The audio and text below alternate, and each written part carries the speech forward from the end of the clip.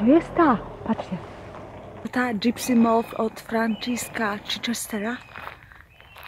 Ale zdecydowanie czymś takim można płynąć dookoła świata.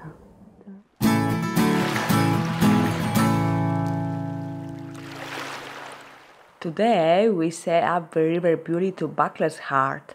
This was a traditional shipbuilding center from where they launched ships in the 18th century. We came here today on our friend Richard's yacht Seraphim. And now we are going sightseeing. Immediately we spot something amazing. I couldn't believe my eyes. Gypsy Moth 4 is the boat on which Francis Chichester sailed single-handed around the world. Dowiedziałam się, że to jest ta Gypsy Moth. To jest ta łódka, którą Francis Chichester płynął dookoła świata. Tam się w Australii gdzieś zatrzymał, coś takiego. To jest ta, patrzcie. I can even touch her.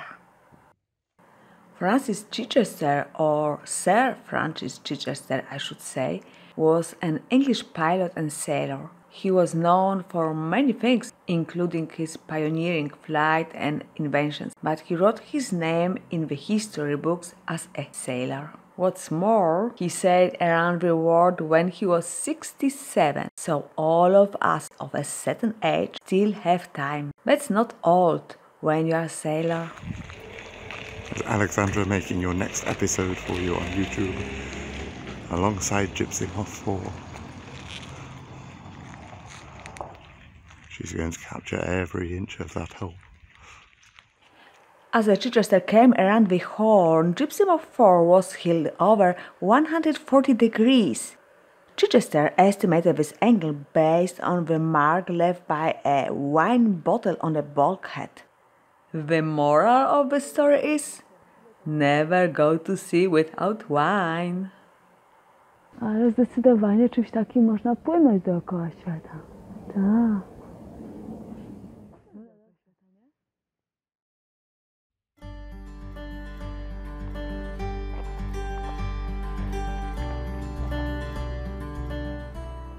Buckler's Heart is the perfect place to build ships, because the natural ebb and flow of the tide create a natural boatyard.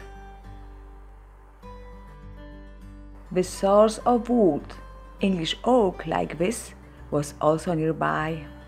This all made it an ideal location to build ships.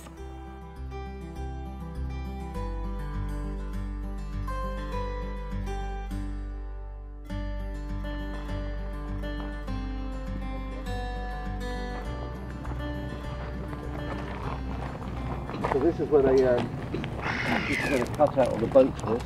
One here and one there. So they used to build the boats here. And then as the tide came in, they floated them off.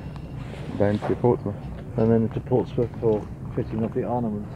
But it was the perfect place for it. You've got the oak behind. Yep.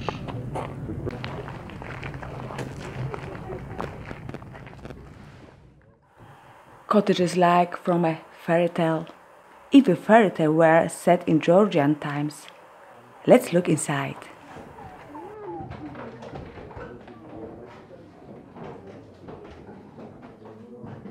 Such a simple life, one might envy it.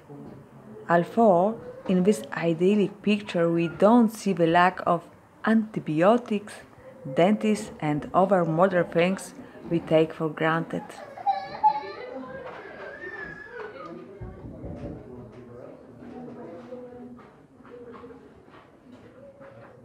Kobitka nie miała problemu z tym, że pralka nie ma jakiegoś programu, albo że się plama nie doprała.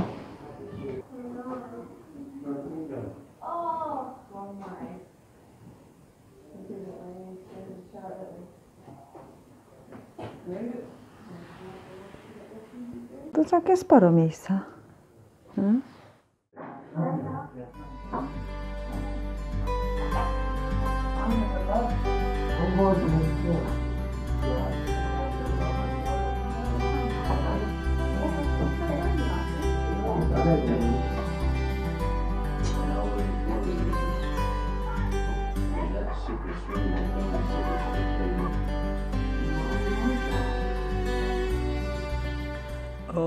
they even have a cat, which has found the best spot to lie.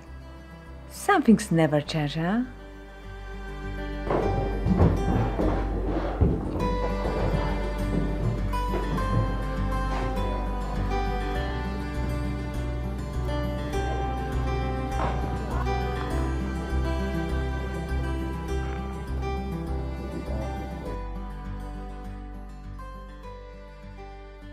There is history in every corner in here. This cannon was fired when Chichester returned in Gypsy Moth.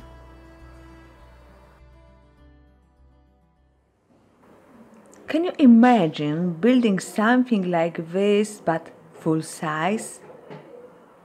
And all without modern tools. Amazing! We don't have a great drone, but I can do my own overhead shots of this boat.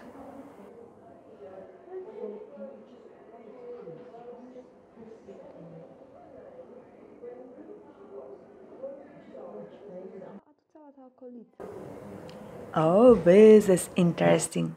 A bird's-eye view of Buckler's Heart. There are the dogs, there are the cottages, and I can see why the houses were laid out as they are, so the wood could be brought down to the boatyard.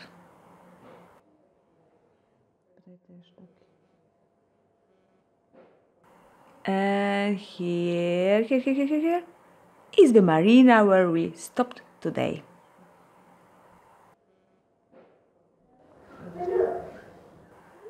Some tradition lasts forever at sea.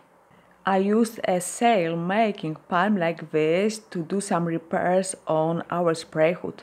It worked because I only stabbed my hand a few times.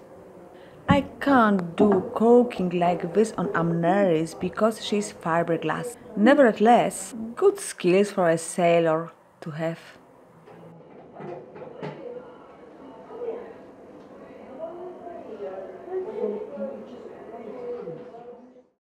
Another interesting exhibition here is about the sinking of the Persia, a British ocean liner. On board were more than 500 people, including Lord Beaulieu and his assistant Eleanor Thornton. To ona, ta Leonora, była modelką do zrobienia figury, tej, która jest na Rolls-Roycie. Tej takiej kobietki. O, to właśnie była Eleonora jako modelka. Na tej Persji to w ogóle niewiele osób przeżyło, bo została sterpetowana przez ubota i to zatonęła ile? 5 minut? Szybciusieńko. Niektórzy przeżyli, jak Lord Baron, jego asystentka nie. We are heading back to the River Humble now, running with the tide towards Southampton. But there is something interesting. This is the Arcadia. And the long way in front is the pilot. The pilot is so far away because officers on the bridge on the ships can't see anything closer than 1,000 meters in front and 100 meters to the side. Those are huge blind spots, and it's why we sailors should give plenty of room to big vessels like this. If we don't, this is what happens.